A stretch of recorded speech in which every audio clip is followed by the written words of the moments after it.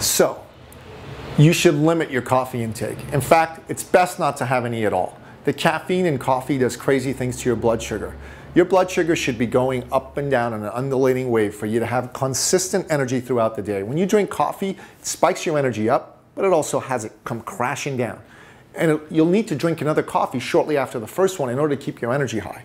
The best thing you can do is limit your coffee intake to 1 a day and don't have it on an empty stomach. Make sure you have it after having had a meal. That way the impact on your blood sugar won't be as high.